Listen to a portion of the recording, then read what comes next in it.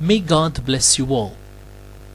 In today's sharing, I'm going to share with you the life of Margherita Ochiena, or better known as the mother of Don Bosco.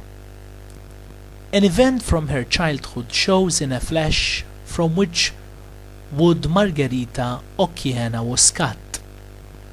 War reigned in the land, and as the 9-year-old was home alone one day, enemy soldiers came to her parents' farm and drove their horses to the open floor of the barn, where they put them to eating the family's good harvested oats. Margherita begged the intruders to be considerate of the meager harvest. The soldiers, however, laughed and acted as if they didn't understand her dialect. In response, the fearless girl took a pitchfork and chased the horses out of the barn. Of such form was Margherita Ochiena even as a child, and so she stayed her entire life, determined, courageous, and energetic. In 1812, at the age of 24, Margherita married a widower who brought with him a 9-year-old son and his sickly elderly mother. She herself gave birth to 2 more sons. Just 5 years after the wedding, her husband died after 4 days of illness. The young widow worked doubly hard to maintain the family's small farming operation. She plowed, planted, reaped, and banded the bundles, loaded them onto the wagon, brought them home, threshed the grain, and brought the corn to the silo, all by herself. The excessive work and cares in no way hindered Margherita in her care of the elderly mother-in-law, whom she unreservedly submitted to, or her stepson and her own 2 children, all of whom she loved equally.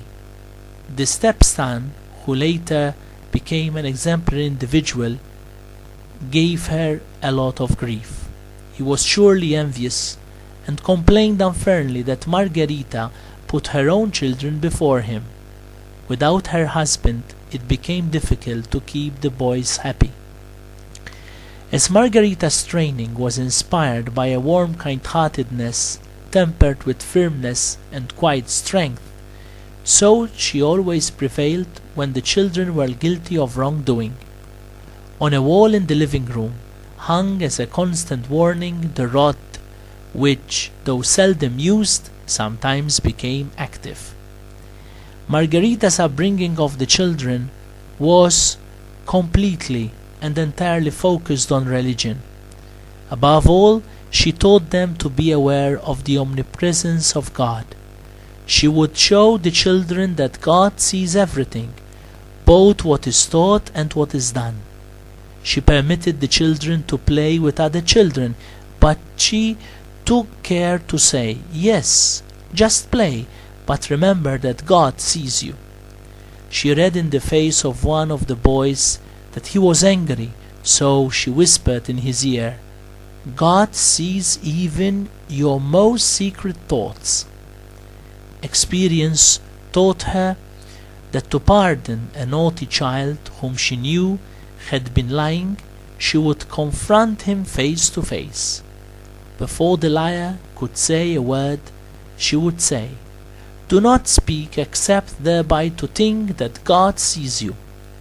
In this way, Margherita impressed deeply on the boys the awareness of the presence of God. It would be wise to heed a mother who raises her children to have such a well-formed conscience. Once she had been wronged by a wayward neighborhood boy in a major way, and in public, pitying the condition of his soul, Margherita said to her boys, "If I knew that you would turn out like that, I would ask God to let you die on the spot."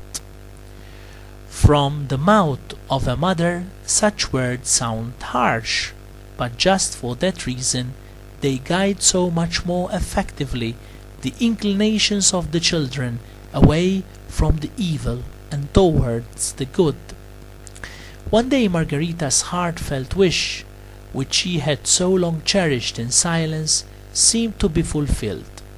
Hans, the youngest, confided to her that he would like to become a priest. In that instant the mother's heart fluttered for joy, but from the lips of the prudent woman came the dry words, "Priest, priest." That is quickly said. Why do you want to become a priest? With this almost too sharp reply, the short talk abruptly ended, and the 9-year-old Hans had in the meantime to think about the reasons he wanted to become a priest. Margherita was far removed from favoring the youngest because of his plans, for it was clear to her from the beginning that the vocation must prove itself, and the trials to test it did not wait long. Scarcely had the now 20-year-old stepbrother gotten wind of the matter that he immediately moved with all his strength against the plan. Like a little spoiled child, he teased Hans about it every day. Only the Lord allows such laziness. Would Hans be happy as such a lord too? Priests are lazy. Thereafter the eldest no longer called the youngest by name, but insulted him whenever he found an opportunity to do so, with the mocking calls "Little Lord" or "Lord Doctor." So persistently and wild was the step-brother that Margherita advised Hans to seek food, shelter, and money elsewhere. Lord Jesus, we thank you for the example of such women like Margherita Ochiena. We ask you that you instill in the hearts of women, mothers, this love for you. Help them to understand that to offer their children as consecrated to you, they are really and fruitfully giving you the greatest glory, that is, offering their sons and daughters as a gift of love to you. We ask you that those women who really pray to you with an ardent heart, with an open heart, with a sincere heart, grant them the grace of having one of their children, sons or daughters, consecrated to you. In Jesus' name, in Jesus' blood, and the Holy Spirit, I pray. Hail Mary, full of grace, the Lord is with thee. Blessed art thou amongst women, and blessed is the fruit of thy womb, Jesus. Holy Mary, Mother of God, pray for us sinners now and in the hour of our death. Amen. And may God Almighty bless you and protect you. In the name of the Father, and of the Son, and of the Holy Spirit. Amen.